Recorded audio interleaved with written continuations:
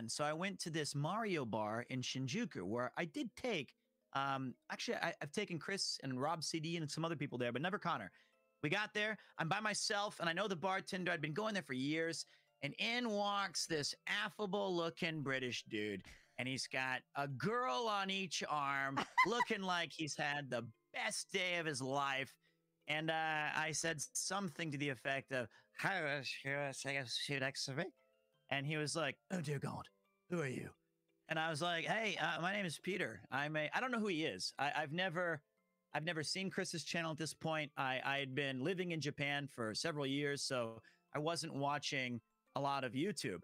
And I said, "Why don't you come sit next to me?" And he goes, "Fine, but the women stay far away." And I was like, "That's fine."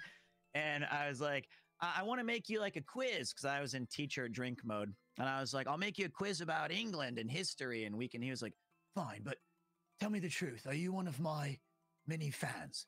I was like, "No." I was like, "No, I don't know who you are. I have no idea." And he goes, "Oh, come on. Abroad in Japan, YouTube." And then he handed me this business card. And I still have this business card. And it's this really thick in color, super expensive. And it says, Chris Broad, 250,000 subscribers. Ooh. Ooh. Actually, back then, that was really impressive. And Of course. it was. And I was like, "Look, I'm so sorry. I'm just a regular dude, but I'm on Japanese TV because I was working for a TV show at the time." And he was like, "Oh, is that right? What kind of show is that?" And I was like, "Don't worry about it." And we ended up doing the quiz. We ended up sharing stories, and the four of us got along very well.